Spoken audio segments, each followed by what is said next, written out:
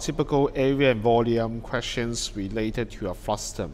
So everyone know that the frustum it should be made by a large original cone and then subtract the smaller cone.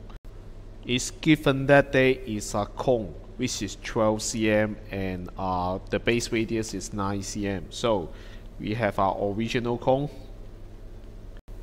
The height is 12 while the base radius is 9.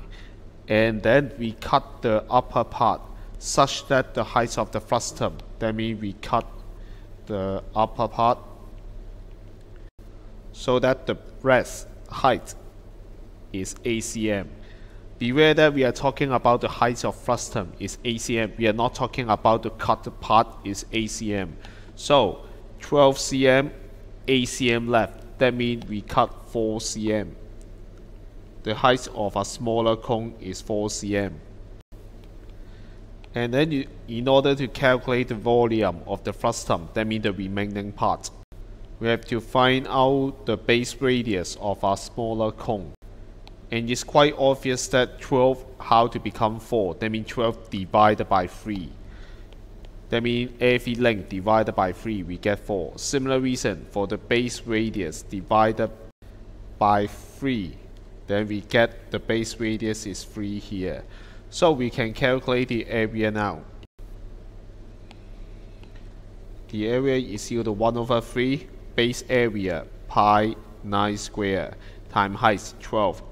And then subtract 1 over 3 the base radius pi 3 square and then times height 4.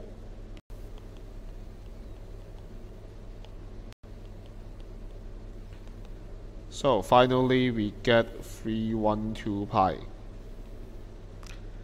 Some other method is you realize that the ratio is 1 to 3. So some of the students will use the original cone volume and then is 1 times subtract 1 over 3 the volume ratio is power 3. So some of you may use the volume ratio to calculate like this directly.